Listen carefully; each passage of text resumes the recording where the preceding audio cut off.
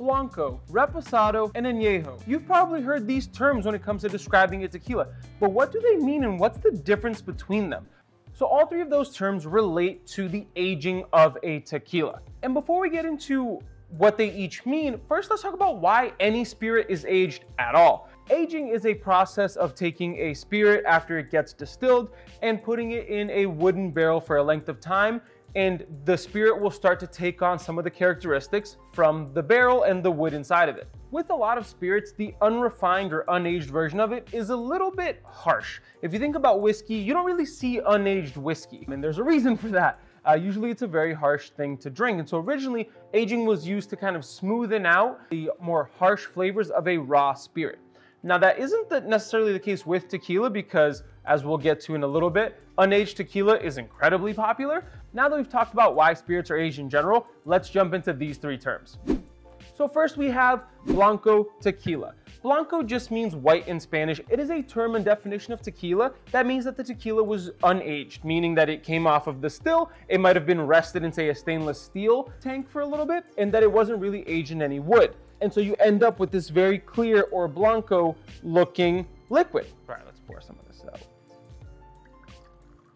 And so as you can see, it is a very clear or Blanco spirit, so there's no color to it. So a Blanco tequila is usually the most raw and true and honest expression of what the master distiller wanted to get out of his tequila. And so let's give it a little taste.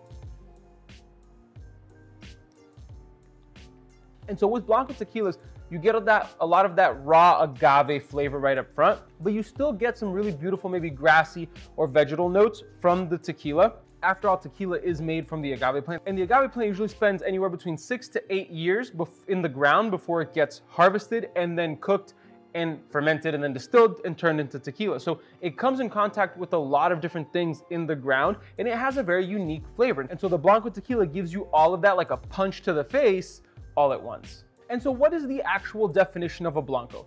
And so I did say earlier that a Blanco is unaged, but technically the definition means that a tequila, that for it to be called a Blanco, it needs to spend anywhere between 0 and 2 months in a barrel. So yes, technically there are some Blanco tequilas that are aged. For example, we have Montagave Blanco tequila. It is still technically a Blanco, but if you can see that, it's not clear. It is not Blanco necessarily in terms of the color, but by definition it is.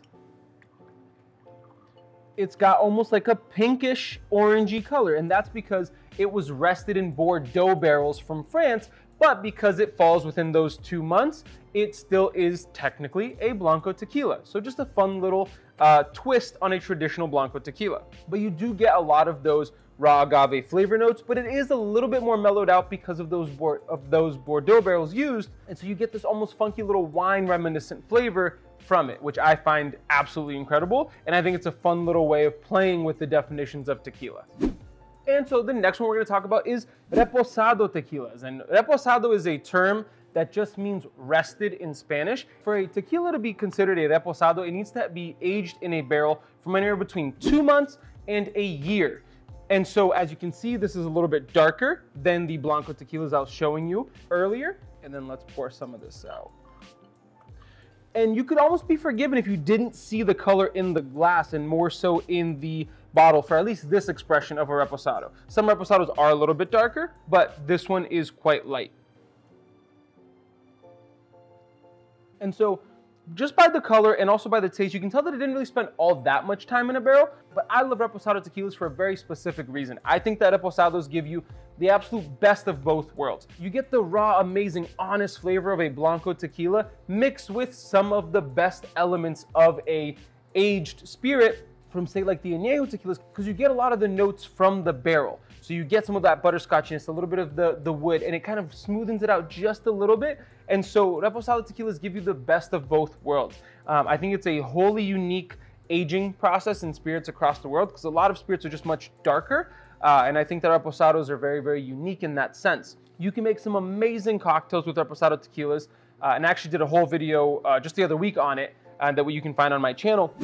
And lastly, we have Añejo tequilas. For a tequila to be considered añejo, it needs to have spent anywhere between 1 and 3 years in a barrel. As you can tell, the color is much, much darker in the bottle, and then we will pour some out and compare it as well.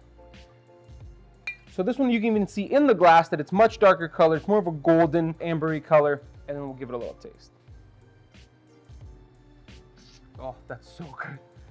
Añejo tequilas, by virtue of them spending the most time in a barrel in these three, it will be, out of these three, the closest to, say, a whiskey. It'll get a whole bunch of those barrel notes. So you get a good amount of that butterscotchiness, some of that caramel, and some of that rounding out from the barrel. But what I love about a really well-made añejo is that it doesn't mask the flavor of the original spirit. So you still undoubtedly understand that it's a tequila. It'd be like if you took a really well-made Blanco tequila and an amazing whiskey and they had a baby, and I think that's what you'd get with Añejo tequilas.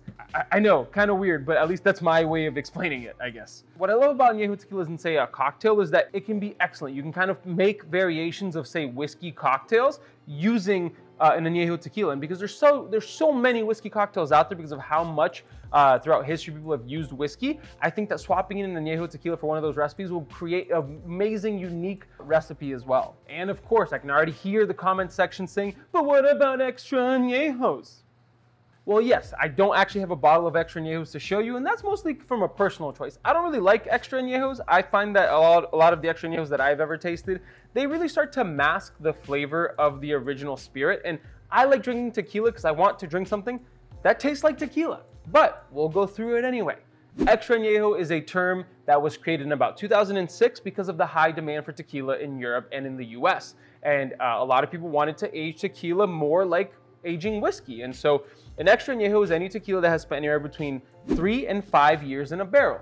These will be way more akin to a whiskey than, say, an añejo tequila. It'll have a lot more of those barrel notes and it'll taste way more like that barrel than an añejo tequila will. My personal opinion is that I would rather drink an añejo than an extra añejo any day. But if you're, say, a scotch or whiskey drinker and you want to get into tequilas, it might not be a bad way to get into tequila, though I do find them to be a little bit overpriced for what they are. But that's just my personal opinion.